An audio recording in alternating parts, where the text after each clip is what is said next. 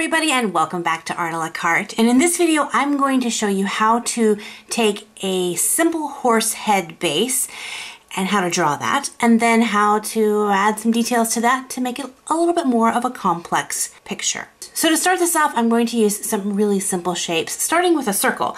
Now, if you have problems drawing a circle, don't worry, I actually have a video on how to draw a circle. I'll leave that linked in the description box of this video, or at the end of this video you can check it out. But this first circle is going to be the main part of the horse's head. Now, going to the very top of this circle, I'm going to create a line that comes down, and this is going to be the nose bridge line. Whether you want your horse to be looking completely to the side like a profile, or you want a 3/4 angle, or you want your horse looking straight at you, is going to determine the angle and direction of this line.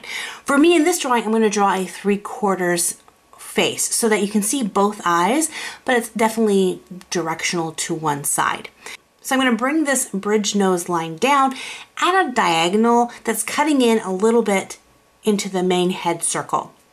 At the end of this line, I'm going to create another circle that's smaller than the first circle. This is going to be for the nose, mouth, the muzzle section of the horse. To finish off the head shape itself, I'll bring another line that will connect these two circles together to make kind of this horse head shape. Now, depending on what you want your horse to look like, you can change these measurements up. It's completely customizable.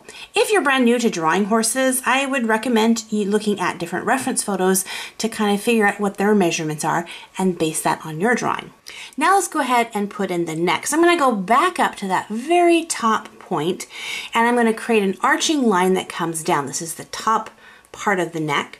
And then at the bottom of that circle, I'm going to create another arching line that comes out. Now here is a pro tip, something that I didn't notice right away when I began drawing horses, is that the neck naturally tapers out as it goes from the head down to the shoulders. It gets a little bit thicker and a little bit more muscle in it. You don't want the taper to be super noticeable, but there is a slight size difference. Now, believe it or not, this is your base shape for your horse's head. And now you can begin going in and adding in some of the smaller little details. I want to put in my eyes, and I'm going to use a technique that I learned from an artist years and years ago. That is to create a line that will go between the two eyes. This works great if your horse is looking straight at you, and it also helps if your horse is at a 3/4 angle. Now, if it's looking straight at you, the line is going to be completely horizontal. But if your horse is at a 3/4 view, it's going to be angled a little bit. But when it gets done, it should look like a T or an X shape. Because of the shape of the horse's skull, the eye that's farthest away from us is going to kind of bump out a little bit before it goes back into the nose muzzle shape.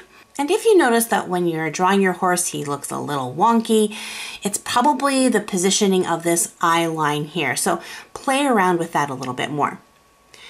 Now I'm going to add a few little details quickly for the muzzle. I'm going to add a nostril and his little mouth. But let's jump up to the very top of him and put in his ears. So here's a trick that I found from yet another artist that showed me how to create a nice arch shape for the ears.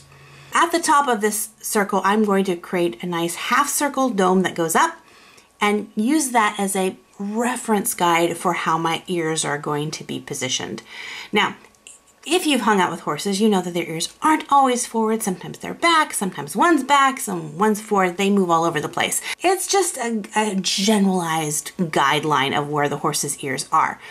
But another tip that I found in my drawing horse journey was sometimes I would place the ears a little bit too high up on the horse's head, like they were just sitting right there at the tippy tip top. And they're not. They're kind of positioned almost like a headband. So if you find the ears are a little too high, that might be causing your picture to be a little bit wonky. You can bring them down a little bit. As far as drawing the hair, like the forelock and the mane, I actually have several videos on how to draw this if you want to go into more detail about that. But a tip for drawing hair on anything is to think about it as an overall shape and draw that shape before you go in and add in like individual strands of hair. For other detailed features like the eyes and all of that, again, I will leave a playlist at the end of this video where I go into a lot more detail on drawing different features of the horse, like the eye. It's just way too much to cover in one video. And I just wanted to give you kind of a base where you could work off of that and then begin to create your own horses. One thing that I find people tend to get confused about when looking at drawing tutorial videos is that they're expecting once they follow this, it's like a recipe. And if you put all the ingredients together, then boom, you should come out with a really good product. That's not the way art works.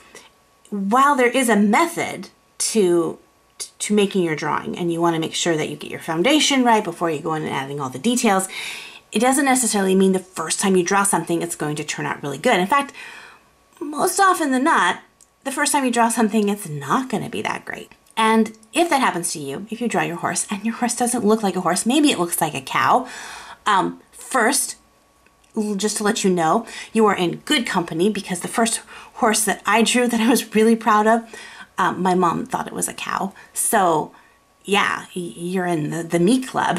You and I are like art buddies with that. But don't give up on that.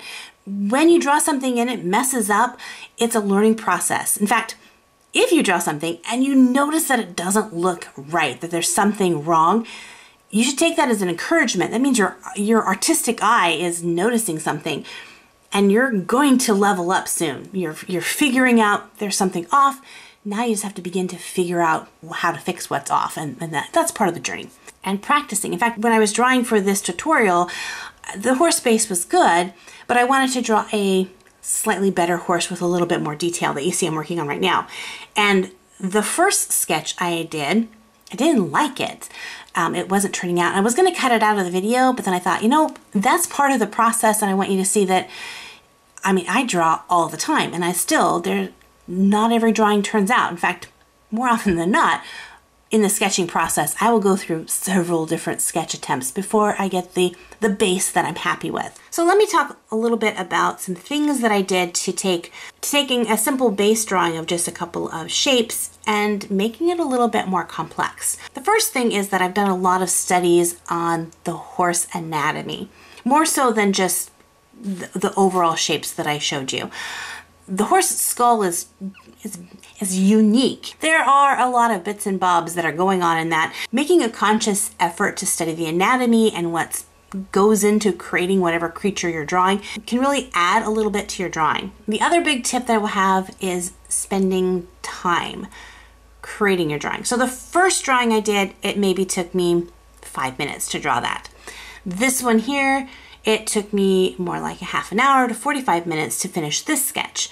So a lot more time went into it. You also can see areas that I erase and redraw again and reposition. Sometimes when we are just too excited to get to the end of our drawing, we don't want to put the time and effort to make it the best drawing that we can. So to recap, allow yourself to make mistakes. Spend time researching and doing studies on what you're creating. And then give your picture the time it needs to be the best picture it can be. If there's something that you would like to see how I would draw or a tutorial on, let me know in the comment section below. I'm always interested in hearing what you guys are interested in. If you're brand new to my channel, make sure to hit that subscribe button so that you don't miss out on any future videos. And as always, God bless you guys, keep drawing, being creative, and we'll see you in the next art video. Bye-bye!